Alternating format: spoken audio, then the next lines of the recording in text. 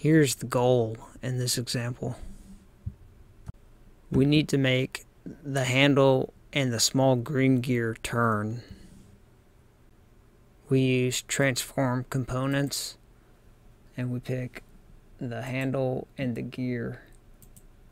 And I held control to pick those two items. You can use this to see if the pivot points in the correct spot. So that looks pretty good. The number is 570 degrees and it is negative.